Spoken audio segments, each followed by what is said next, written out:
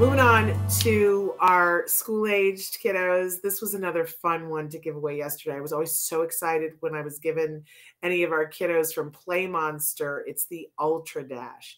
This is a fun game that you can play inside the house to get the kids moving. If you're having, some of you are in lockdown again.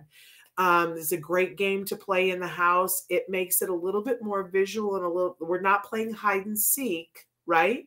Instead, we're hiding the little bases, and they've got this wand, and the wand flashes colors. So it'll flash like red, and that means you got to find the red base, and you put it in, and it records how long it took you to do that. There's several different games where you try to see who can do it the fastest.